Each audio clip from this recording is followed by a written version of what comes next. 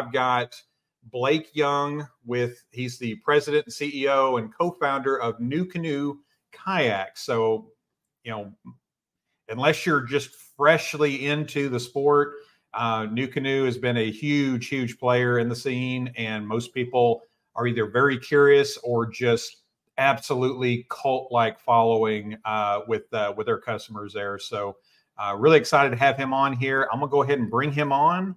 We'll kind of go through a Q&A back and forth here, and then we'll kind of address questions, questions and comments here throughout, but we'll try to get to as many of you as we can, but look forward to doing some back and forth there. And without further ado, I've got Blake Young here with Nucanoe. Can you hear me? I can hear you, Andy. How are you, man? Awesome. Man, I'm doing great. I'm doing great. Thanks for joining us, by the way. I know your schedule, I'm sure, especially this time of year, it gets a little crazy and hectic, but definitely appreciate the time here. Yeah, certainly. It's worked out great. I'm back in Bellingham at headquarters this week, so time difference worked out, and it's great to connect with you and have a better backdrop than I'm just in a little cubicle office back in Florida. So I hear you. That's a beautiful kayak you got back there. Yeah, we're trying to get them out so everyone can see them, but it's hard to keep up. Yeah, and I get that. We're definitely not in COVID. Again, that was its own set of challenges there, of course. But I tell you what, I know, I'm sure all over the country, but I know from my store, Ozark Mountain Trading Company, it has just been flying off. I think we had about half of them sold before we even had the truck in, and then the other half has just been been really, really nice. And not to get too far into it just right off the bat, but probably my favorite thing about that U10 has been the utilization of space. Obviously it's not the big 12.5 footer that the bigger brother is, but I did my walkthrough video and then I did my on the water video, and that was the one thing that I noticed immediately was having the flush mount rod holders up against me a little bit better. Right. Still having plenty of tank wells, still having plenty of room in the front. And honestly, those probably the biggest surprise to me was the catchboard mounts, doing the 26 and the 32. I think that was a game changer to me, because it just pretty much most of the kayaks that have that compartment or that setup pretty much only caters to the 26. I like the fact that you did both of them. So just personal thing there. And then hedging our bets a little bit too, because you never know when someone's going to come out with the board that's a little bit longer. That's very true. And we're not all just bass fishing. There's a lot of walleye fishermen out there. There's tournaments that do that. Obviously we want to promote those people doing that without the weights and the bellies. So I know that was that definitely got some eyes on the walleye fishing sport there for a while. So. Yeah, no doubt. So just starting off, tell me a little about yourself. What got you into paddle sports? What got you ultimately, talk about pre-Nucanoe days, I guess. Sure. Well, I'm a little bit of an outlier, I think, in this industry, because it does feel like most people kind of get into it from the enthusiast, side of it, where it's something they love and they do, and they have an idea and they want to run with it. I have a little bit different background. I went to college 4 years. I was in the Army, so I did ROTC when I was in college. Spent 4 years in the Army. Came back to Bellingham after that. My background was kind of finance, accounting, but really just always, running a business sort of thing. I had my own businesses when I was in high school, just doing, construction cleanup or this or that, a lot of odd, random stuff in a sense, but I just never really had a job per se outside of my 4 years in the Army. So when I got back here, I was working with business owners, started working with business owners on, how to manage and, set up their accounting and run their business and kind of, just get everything moving and working well so they could, grow their business, take care of their customers, do all that kind of stuff. And I got connected with Tim Niemeyer, who had previously founded Ocean Kayak and then sold it and then was essentially starting over again. And he had a company called Wild Design that he founded and had the Nucanoe. It was just called the Nucanoe 12 at that point, and now we call it the Classic 12. And he was, at the point where he's like, I think I like coming up with ideas and hatching them, but not running with them. Yeah. Yeah. And so I looked at it and kind of talked to him and said, well, man, I think I'm kind of the opposite. I don't know how I'm going to hatch an idea or a product, but I think I can run with it once it's there. So, and then the designer, James, is still with us today. You know, we were looking at it and talking and like, man, this would be a great little fishing boat, put rod holders here, put a motor back there, do this stuff. And so Tim and I worked out a little deal, and I took over the Nucanoe, brand and line, and just, started running with it. Nice. And for the first 4 years, it was doing it on the side of my other business, trying to get our feet underneath us, learn the market and stuff. And then 2011, we designed the Frontier 12, and I just got married in January of 2011 and somehow convinced my wife to put all her stuff in storage in September of that year and head out for three months across the country. The Toyota 4Runner, a trailer, and a small dog, and 2 prototype Frontier 12s. Nice. And so we spent 3 months, about 15,000 miles that fall, just going around to dealers, prospective dealers, anybody we could find, and saying, this is what we got coming. And really made a big difference. A lot of people that had kind of been familiar with the Classic 12, but we're like, yeah, it's just not quite there. Saw the Frontier 12 and we're like, yeah, that's it. We want to carry those. And the customer, just customers and anglers, kayak fishermen that, came out and visited us on our stops, we're stoked about it. Love the stability, the open deck, and all the possibilities. So it was, it was a great time. It was learning as we go and just kind of figuring it out day by day. Nice. Yeah. I mean, my background is mostly fishing, and my background, obviously, I was in insurance. So I've been in sales pretty much most of my life. And, I've always enjoyed the water. We live in an area, we have 2 very large lakes. We have the first national river here, and we have a lot of creeks and streams, skinny water. So it's pretty much kind of pick your poison. And then Christina here, I'll let her talk about her background. I'm a biologist by trade, and specifically with marine and freshwater biology. So nice. Paddleboarding was kind of my first love. Kayaking was my second. I was in his Unlimited. I was in his Frontier. Liked them both. Yeah.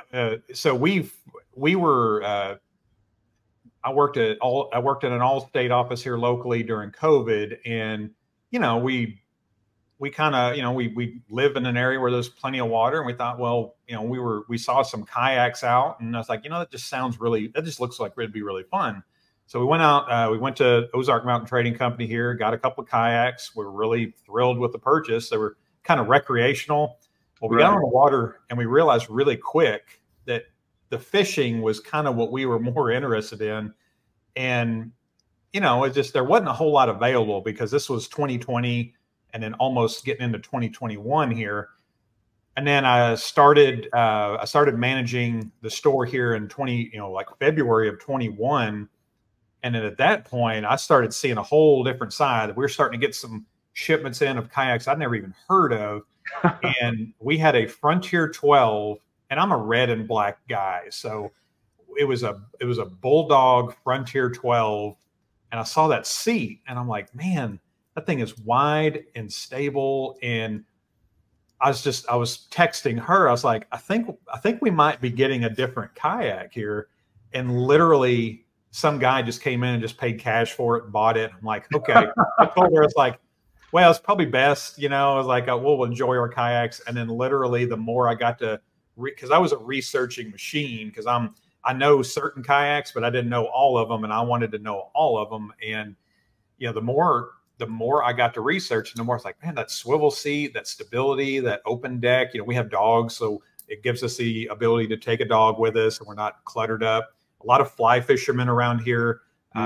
We have the White River here that's generated off 2 dams, and it's world-class trout fishing. So that, again, the open deck concept always comes back to people. And so I bought it, and I just absolutely loved it. Had the pivot drive on it. The year after that, I ran the Unlimited with the XI3 on it. Loved it. And just, it's just, and customers obviously kind of gravitate to that. And I think that seat really sells it more than anything. But obviously, just what's the number one question we get asked is stability. Right. You know, how stable is it? And when you're talking about the Nucanoe lineup, it's pretty easy to talk about a 41-inch wide boat being stable. Definitely. Definitely. So Uncle David Outdoors here just asked, and big shout out to him. He's one of my guys that works with me at the store. How did the name Nucanoe come about? And that one actually predates me. So it was Tim, Wild Design, and James that, you know, had the, you know, the design concept for the classic, you know, the Nucanoe at that point. And the vision was to make something that was, you know, more about what you're going to do on the water than a kayak or a canoe that was to go paddle on the water. Yeah. Because, you know, 15 years ago, it was, you got a kayak or canoe to go paddling. You know, a canoe you could do a lot more in with the space, but, you know, the idea of like going out and spending all day fishing or going hunting out of these boats, you know, just wasn't there. So they designed something that was more open, more versatile, and, you know, wanted to keep the connection to, you know, kind of the roots of it, and just kind of came up with Nucanoe is like, hey, it's not a, you know, it's a canoe, but it's a whole new concept, and nice. And use spelling just to be a little bit more unique and distinctive. And it's one of those names that honestly, it was kind of, you know, for a while, it felt like it was, you know, maybe holding you back because people thought, oh, canoe, I don't want canoe. Yeah. But then once it kind of got over the hump and there was enough brand recognition and the market shifted, then it became like a real nice asset because it was so distinct and it was so clean and just and simple that went from being kind of like, oh, people hear canoe and go, no, Nucanoe, and say, no, I don't want a canoe, to thinking, oh, Nucanoe, yeah, I want one of those. Yeah, absolutely. And Stephen, I'm not skipping over you there. I've seen you ask that question there. So behind him, you can see, if you want to kind of point that. Yeah, so we got the catch board. Yeah. And then there's I got the Anchor Wizard here. This one's all rigged up. The other place you can definitely see it is nucanoe.com and look at the U10 page. Yes. But, well, that's in there pretty good. But it's got the little, you know, the deck pads here, and it's got the ledge, so that fits right across there, right in front of the seat. And it's got the deck pad, so it gives it some grip, so it's not going to kind of slide and shift around. And like you mentioned, it's got the two tiers, so one's, you know, measured for like a 26-inch board and the other for a 32. And it's got a little wiggle room, so it's not something where it's trying to get too cute, and some are going to fit and some don't, but, you know, give a little bit of space, so it's going to work for everybody. And Sean just said, great service and warranty support. And I, again, working for a retailer, which again, you know, that gives me kind of a unique experience with it. You know, there's a lot of good companies out there, obviously, but, you know, absolutely, I'm all behind that. You know, that's just the realization of kayaks in general, or just anything retail. Sometimes things don't go right. Sometimes things happen.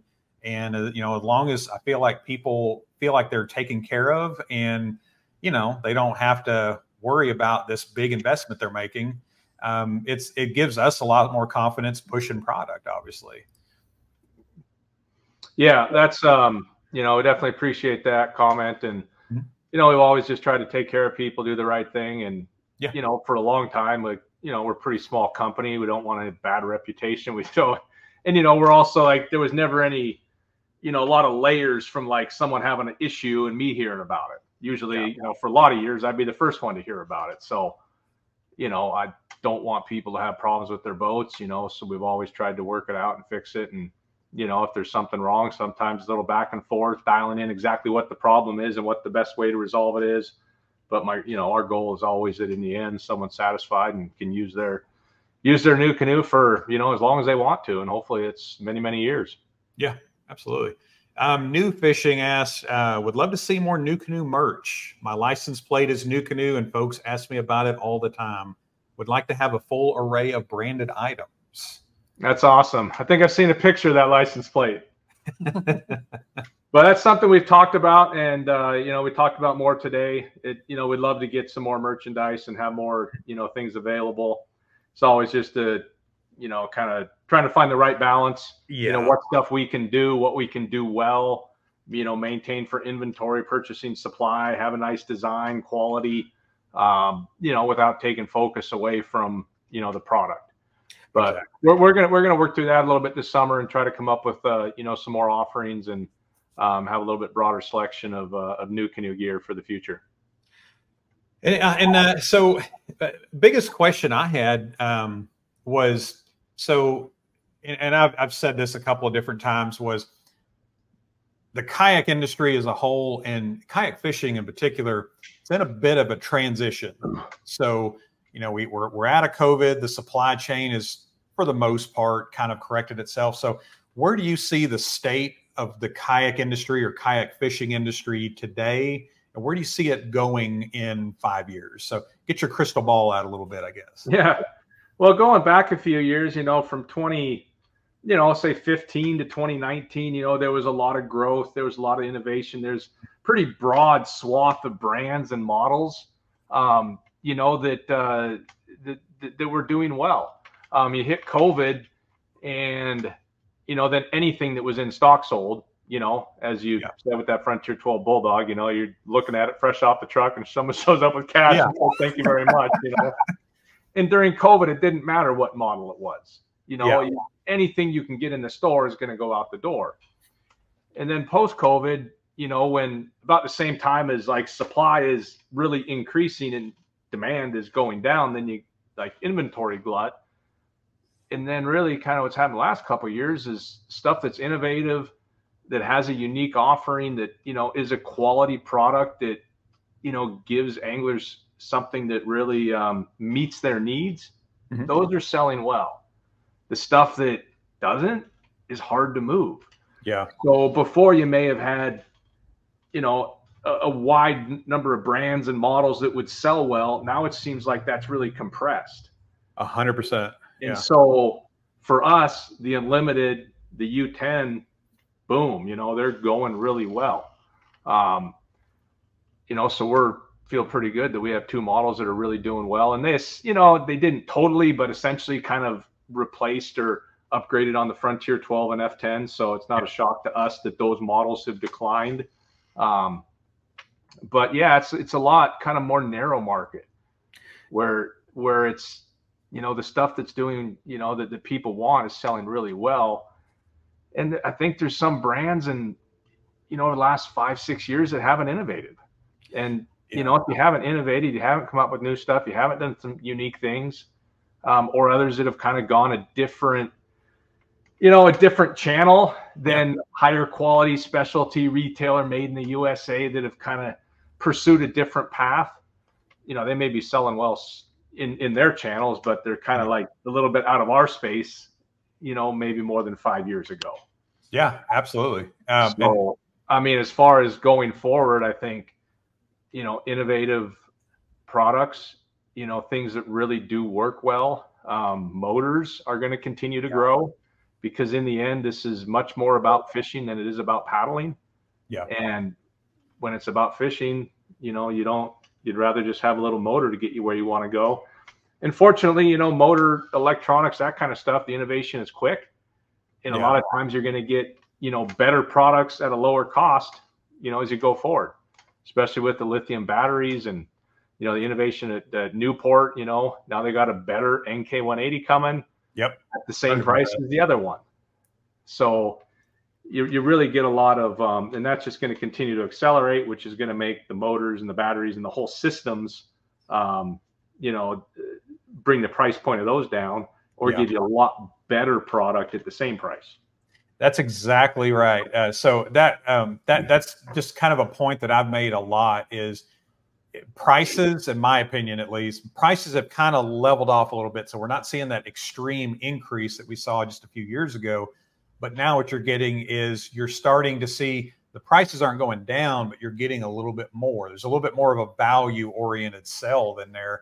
And when you get, like you said, companies that innovate, companies that are giving you, like you said, everything you want or everything you need or listening to the customers, they're doing really well because the space got really crowded there for a little bit. Now you're starting to see some of those fall off a little bit. They're still out there, but there may not be as in demand as they were before. and you're starting to see that phoenix rising from the ashes, if you will. Right.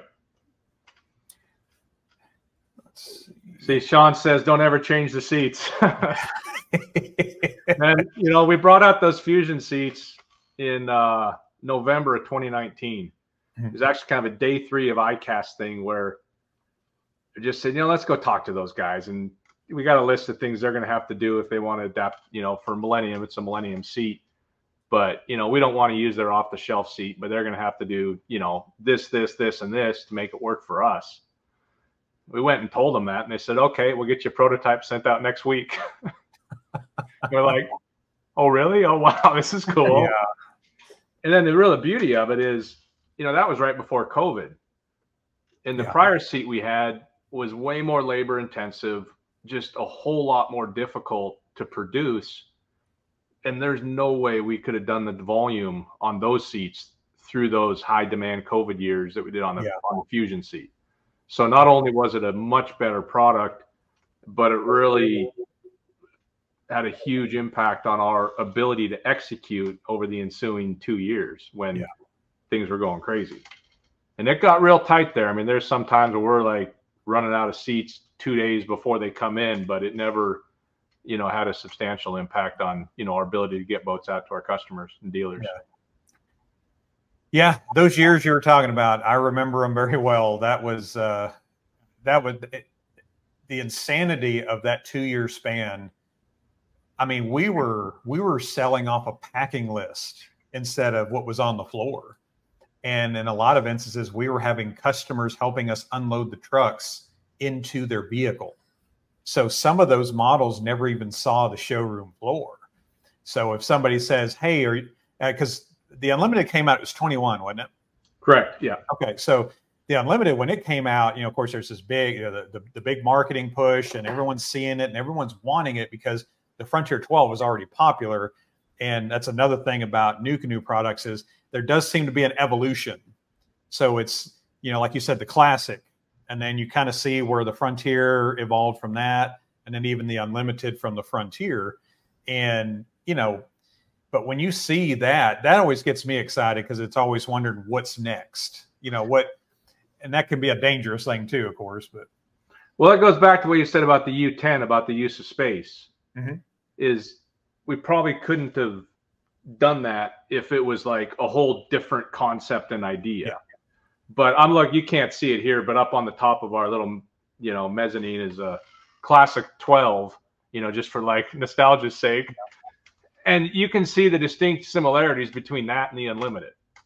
I mean, those boats are 15 years apart and light years away from each other in terms of evolution and refinement. But, you know, you can definitely see that they're related. Yeah, and absolutely. Because our philosophy has been more, you know, stick within the same concept and iterate and improve the Classic 12 to the Frontier 12 to the Unlimited.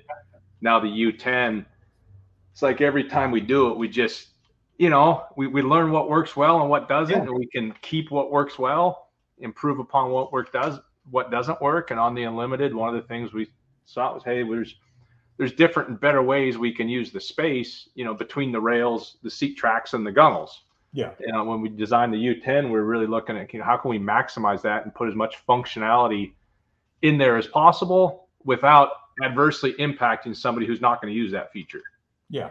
So if someone never uses a catch board, a measuring board on that U10, that little board shelf is not going to adversely impact them. And you can still use it to hook lures in or do other things. So it's multifunctional, and it's an awesome solution for a measuring board, but you don't have to use a measuring board to appreciate that space or you know, gain something from it.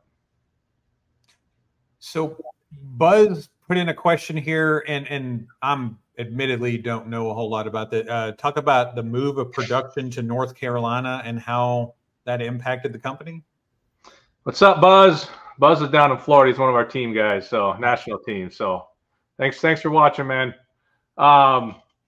We moved the production. We've always had essentially a manufacturing partner for Nucanoe, and so we've, you know, that's shifted a few times over the years. You know, our boats were made here in Bellingham, then they're made in Ohio, then Wisconsin, and Wisconsin, the factory there was a great fit for a number of years, good people. But over time, their business changed ownerships, their people inside changed. And, the reality of getting, manufacturing kayaks in a factory that's kind of a universal rotomolding about every, does every product, it just got more and more challenging to get the quality that we wanted, the attention to detail that we wanted, the execution, the capacity, you name it. It was like we've done as much as we can do. And, during the COVID years, there's no capacity anywhere. Yeah. You couldn't buy a rotomolding oven. You couldn't get an inch of, you couldn't get one cycle to run a product with anybody else because they're running everything they have as fast as they can. Yeah. But outside of, a couple of years later, there's a lot of capacity in the industry. So we looked at setting up our own manufacturing. We talked to others that were existing kayak manufacturers. And over the course of a year, we really just felt that partnering with Big Adventures for our manufacturing was a win-win. Yeah. They have a great facility with amazing people and lots of, ovens, and just, they're dialed in to rotomold, assemble, and ship kayaks. That's what they do. That's what they're good at. And that's exactly what we needed. And they were looking, saying, hey, we have all these ovens we can't run because demand's down. And, they want to fill the ovens, keep their people working, and maintain the capacity. So it was a really nice fit. And we've been really pleased with, with the results of that. And, I know that anytime you start something new, you got hiccups and challenges, and we've been through some, just kind of getting everything dialed in and optimized. And, we're continuing to work with them to do that. But, I can't imagine what position we'd be in today if we'd, just kind of stuck it out where we were. It'd be a lot bigger challenge. Yeah. And it's also great to kind of, they're a like-minded company with like-minded brands that, are in the same realm as us. So if we can strengthen each other, and be able to, make high quality made in the USA products and sell them through independent specialty retailers, that's what we both want to be doing. Yep. And neither one of us want to get squeezed out of that because, of whatever pressures or, other things come in. That's one thing that I've noticed more than anything. And again, I'm a whole, I've been doing the whole YouTube thing for just about a year, but the collaboration piece of it. Now, obviously you've seen companies kind of merge together, like Native and Bonafide and several others there, but there does seem to be a very, and I come from some dog eat dog worlds. It's very refreshing, I guess you could say. Obviously everybody's competing against each other, but it's for that greater good. No one's trying to knock anyone off the ladder, so to speak. But, because to me, I love competition. Competition just makes us all better. Right. But, now obviously, some people get that, some people don't, but, I personally, and I'll get on my soapbox there just for a little short time, support of retail business has been kind of a peeve of mine here the last couple of years. I definitely commend you guys for supporting that.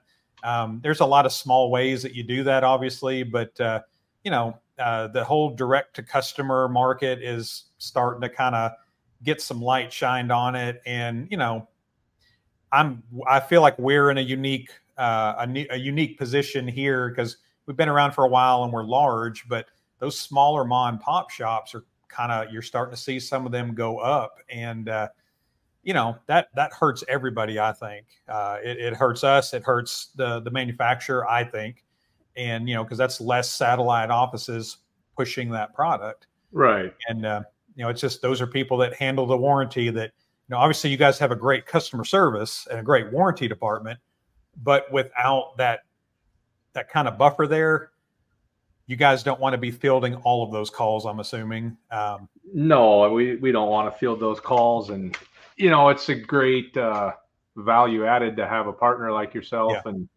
And, so many of our dealers that, invest in our product to bring it in their store, to have, staff that know it and, know how to talk about it, know how to set things up, can be a resource to customers to get them in the product that's right for them, and to resolve issues and help address anything that comes up along the way.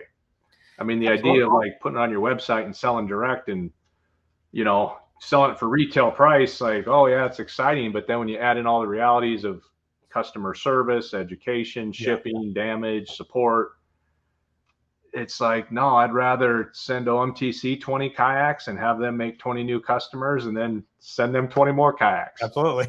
And, we've always wanted to have long-term relationships with our dealers. We, the dealer committed kind of platform that we, put out about 4 or 5 years ago is something that we've kind of always done. We just stopped to take the time to say, well, what do we really do here? What are we committing to with our dealers and our actions day by day that we can, define? And man, I'd love to have great retailers like yourselves. And like I said, many of ours that know our products well, that can take care of customers and, post some killer builds with ideas that I never would have thought of, or, Brian or James never would have thought of.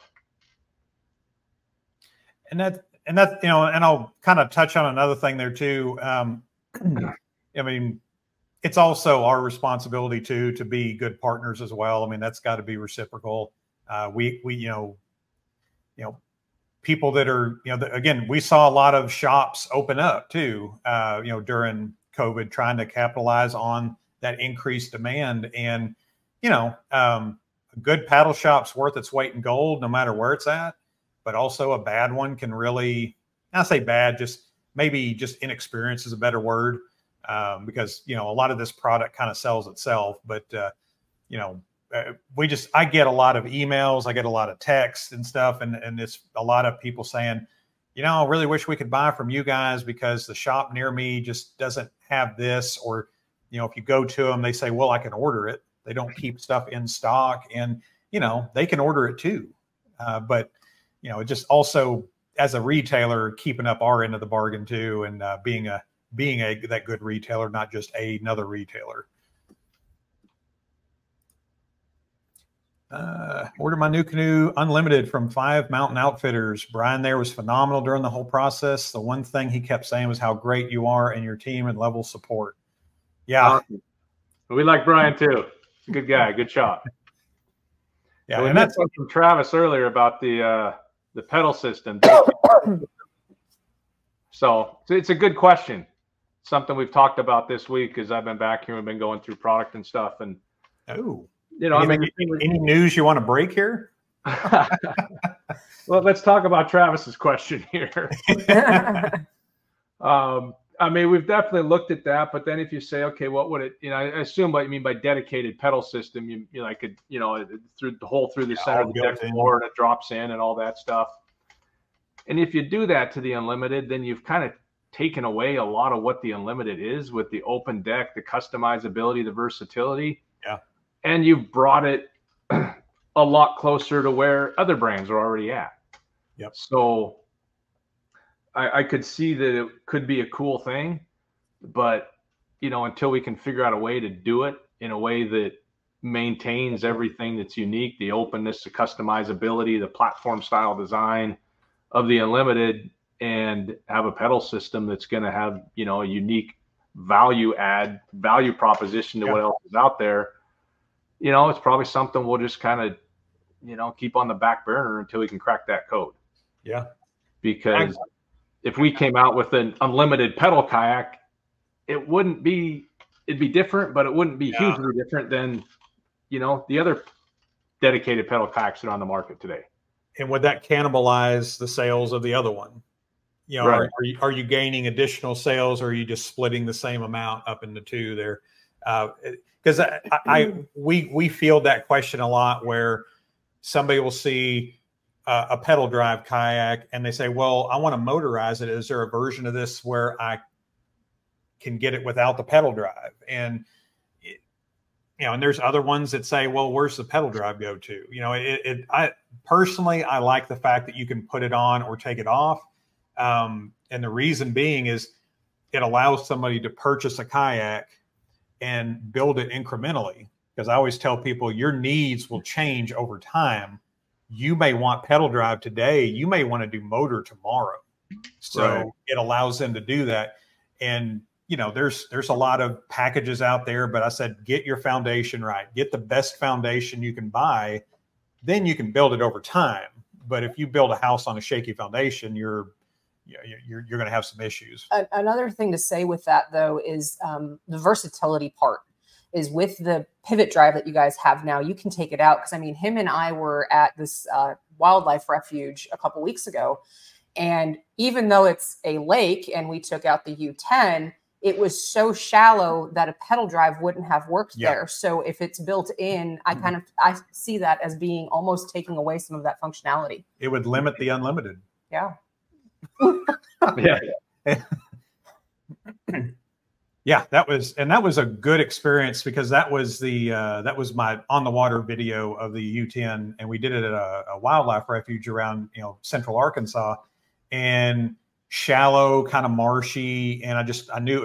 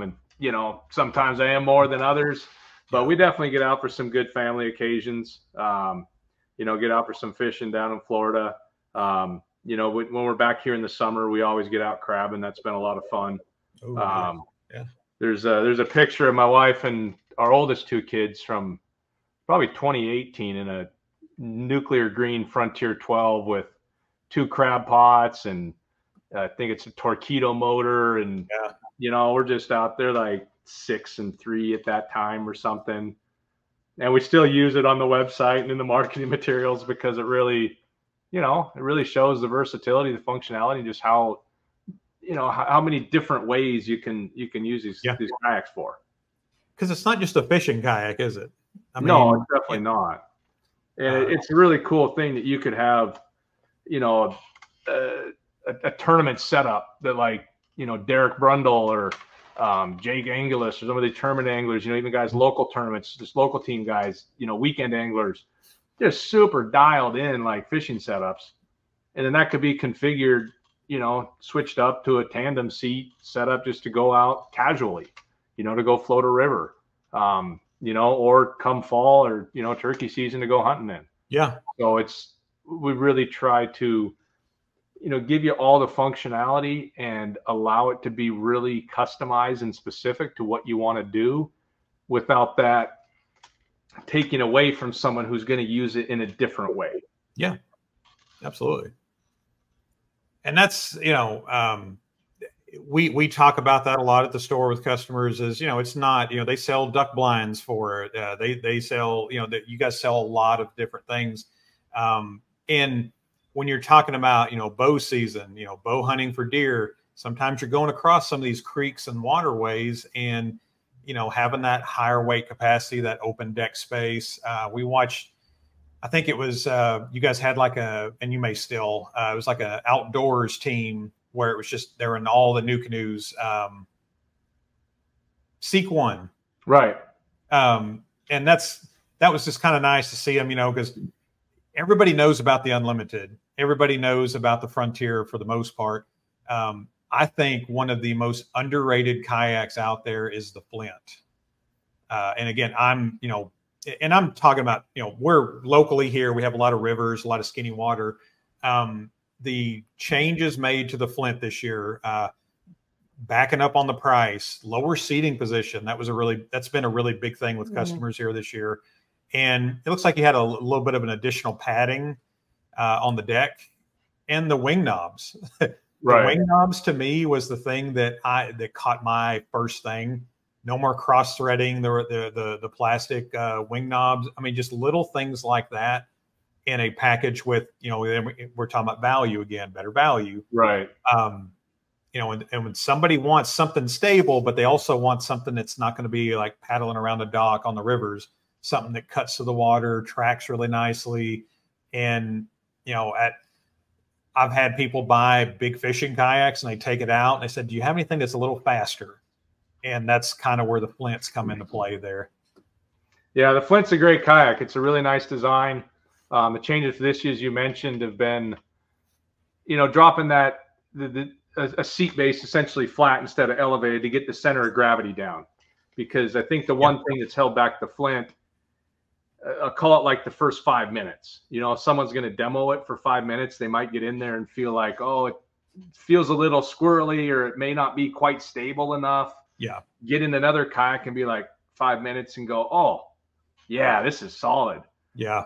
But after an hour or a day, that stable kayak, you don't notice the stability anymore, and you notice how it's difficult to paddle. It doesn't track well. And then you're like, this is no fun to be out in. But in the Flint, you get used to how it moves. You get used to the, you know, how it doesn't have quite as much initial stability, but it still has really high secondary stability. In that little bit of movement side to side, you're not going anywhere. So once you get comfortable with that, then the more time you spend in the Flint, the more you like it. And you just get used to how it moves. And then you really appreciate the speed, the, you know, the tracking, the maneuverability, and just how well it'll perform in a river environment. Yeah. And I think that's been another transition with the kayak fishing industry that I think is going on right now is a lot of people have gone out and they bought the big water, you know, the lake fishing setups. And some people may not have been as into tournament fishing as they thought they were going to be. We're starting to see a lot more people go back to that quick throw and go. Because I always say the best fishing stories start with that last minute trip. Like, let's just go down the river. Let's take a short float. Let's fish that area. And I thought that was another thing that excited me about when I heard the U10 was coming out was that's perfect because that gives you the functionality you get in the unlimited, but a throw and go you get with a smaller package. And the Flint's good. The Flint is still kind of in that space, obviously, but you know, sometimes, you know, it's a smaller body of water. It's a maybe a wider river, or just like I was in that one day, that little bit of a marshy area. It's perfect for that, especially with that high seat position there. I got a question here from Camaro Steve. So How well does the pedal drive hold up in salt water, and are there different propellers available for more speed versus ease of pedaling? It holds up well in salt water. We haven't had any, issues with any sort of rust or corrosion with it. The components are either stainless steel or aluminum, and they've held up well. And like I said, we just haven't had any issues in the 4+ years of the pivot drive with any, adverse reaction to salt water. As far as the different props, no, we don't have any different props available. Over the years, we have tested a few others to try to see if we could get different kind of performance characteristics, but it's never quite worked out where we felt like, yeah, this is going to be an improvement, or this is going to be something that's worth, moving forward with.